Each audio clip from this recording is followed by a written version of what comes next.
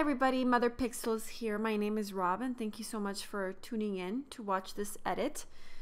Today I'm going to show you how I took this photo from this really dark colorless picture.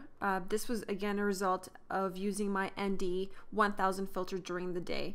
So I really wanted to get that nice long exposure because I wanted to even out the water. So it almost looks like you could skate on the water. It's so flat, which I love that effect of the long exposure. So for that, I screwed on an ND 1000 filter to block out a lot of light.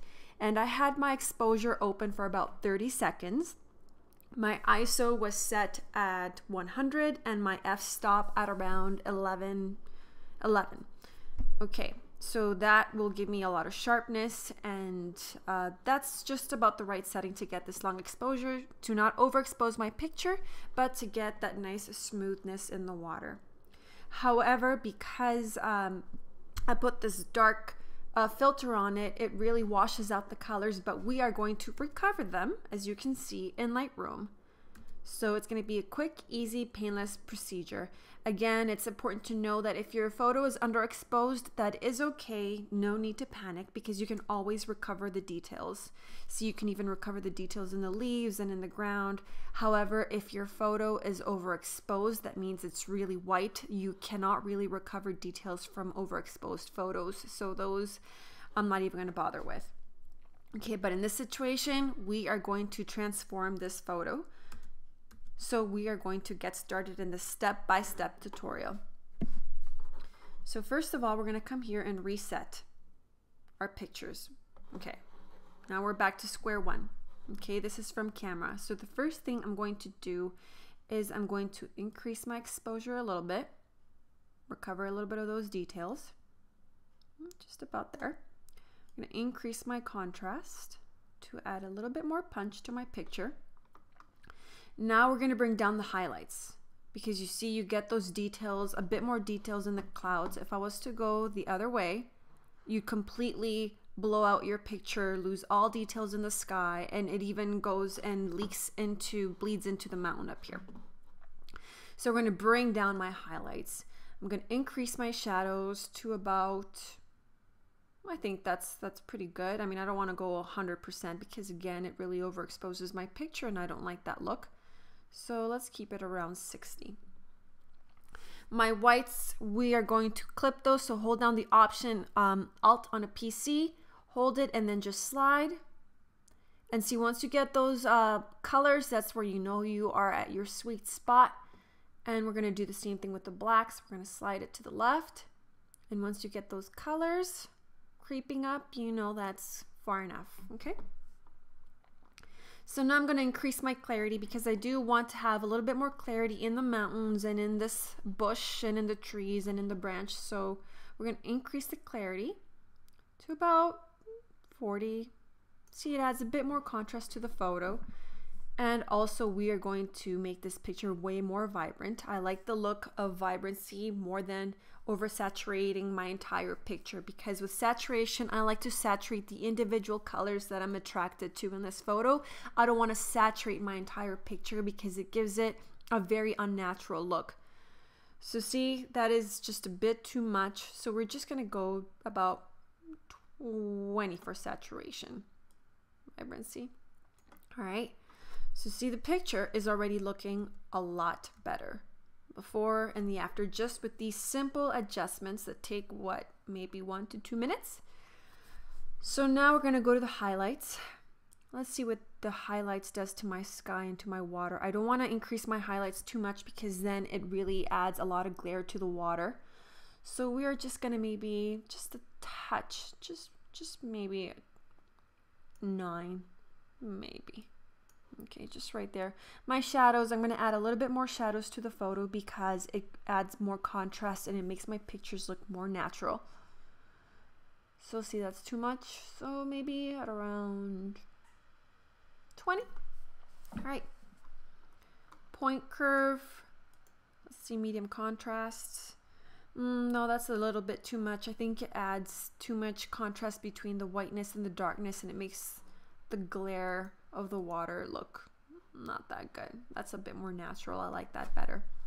So here at the HSL bar is where I'm actually going to play with my saturation. Now you see there's a lot of green in this photo, so I want to add a bit more orange and yellow here in the mountains and in the branch to add contrast and more colors, more drama to this photo, as opposed to just having it be all green, because there isn't really a lot of color in the sky because of this large cloud, so we're going to have to find color elsewhere. So what I'm going to do here with my hue, just keep your eyes on the mountain, is I'm going to bring down my oranges and I'm going to bring down my yellows. See how that is already adding a bit more color to the photo, especially to the mountains, because it's adding more contrast between the mountains and the green. Okay. Then I'm going to slide over to my saturation and I'm going to increase the saturation in both the orange and the yellows. See? And now there's a little bit more contrast. So if we go to the before, see? Kind of plain. We add a little bit more orange and yellow tones to the mountains and to this branch and just right here to this section, and it already makes the photo more interesting and more colorful. Okay. Luminance, maybe if we bring down the yellow a little bit more. See, if I go to the right, it's going to make it brighter, but if I go to the left, it's going to make it a little bit darker and add a little bit more contrast, which I really love. I think I've said this before in my other videos, but I absolutely am obsessed with color.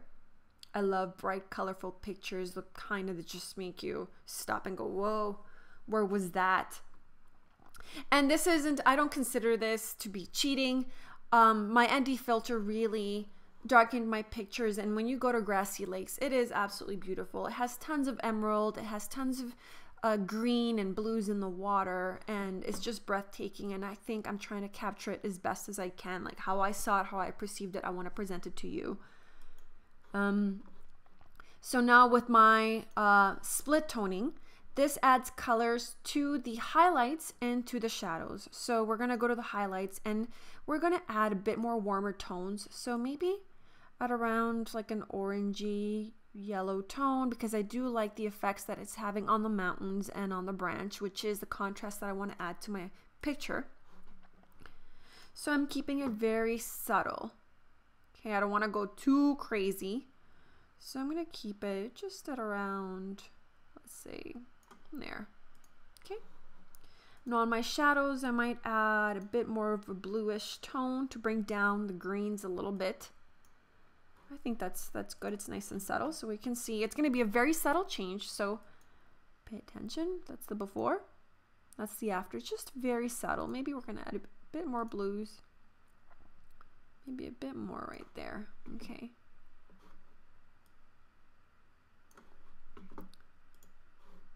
So before, the after, very subtle changes. So sharpening, I want to sharpen my mountains and my trees and my bushes here. So I'm going to sharpen to about, there we go. But I don't want to sharpen the water or the sky, okay? When I do long exposures, I want my waters to remain smooth. So we're going to hold down the Option or Alt on a PC, hold it down and slide. And then we are only going to leave white what we actually want sharpened. So I'm going to get rid of the water and the sky. That looks about right. Okay, that's better. Okay. Now here we're always going to click off Remove Chromatic Aberration. Always click that off. And then we're going to enable profile correction. So whatever lens you're using, you click on this, but remember you have to shoot RAW for your computer to detect this. Okay, for Lightroom to detect this, you have to have a RAW image. You click on Enable Profile Corrections, and it immediately knew that I used my Sigma wide angle lens. Okay, so my wide angle lens distorts the edges, it rounds your pictures at the very edges of the photo. So this corrects that issue. Okay, makes it nice and flat, more natural looking. You can manually select the lens that you use. So if it doesn't pick up the correct lens, if it doesn't detect it, you can come in and manually select your lens and it'll fix whatever distortion that lens causes on your photo. So now here we notice I have this little bit of vignetting because of my filters that I had screwed on. So I'm going to get rid of that. Just going to crop it. Okay. Now my horizon is not perfectly straight. See, it kind of takes a dip here. So we're going to straighten that out. So there's two ways. You can either manually do it yourself by just kind of eyeballing it like so. Or you can use your angle tool. So you draw a straight line where you want your photo to be straight. So right about there, and it'll do it for you. Okay, so that looks a bit better. Okay, going back here. Okay. Next, I'm going to add a little bit of vignetting just because I want the attention to come here on this branch. Okay, that's my main subject in the photo. I mean, aside from the color in the water. So we're just going to add a bit. See, just about there.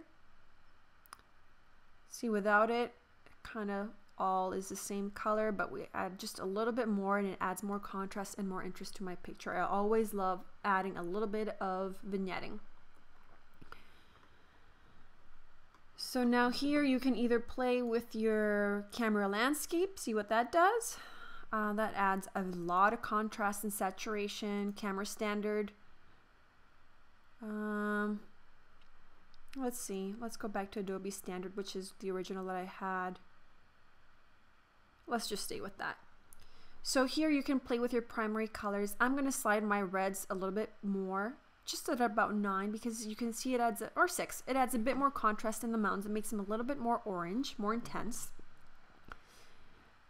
Okay, now my computer's lagging. Okay, so now my greens to the left, that kind of desaturates my photos. We're going to add it a little bit more to my right and really make that green, those shades of green and the water pop.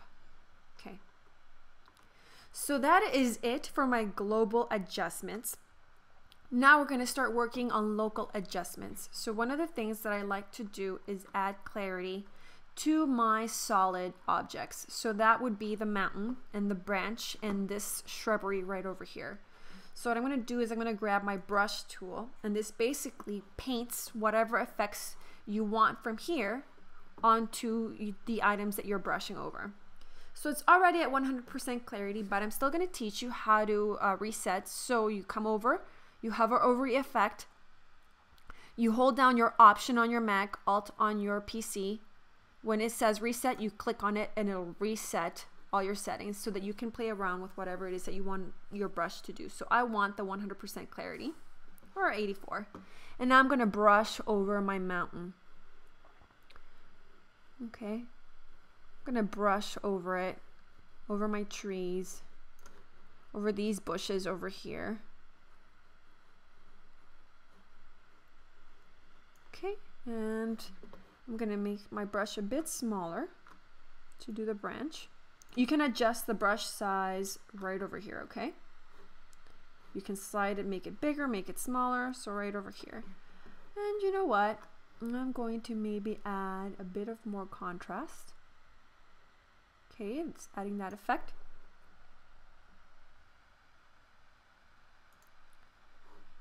All right, I already like how this looks. Let's see.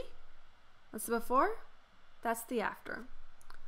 Finally, with the overall picture, I think it might just be a little bit too bright, so I am going to bring down the exposure, the overall exposure, just a tiny bit. Okay, let's see. Well, I think 115 was good. I think that's good enough. Was 115, that's my sweet spot right there.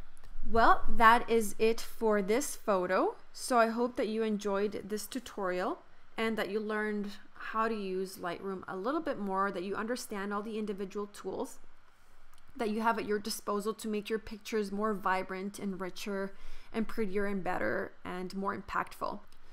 So stay tuned for more editing videos that I'll be posting, and thank you so much for tuning in and watching.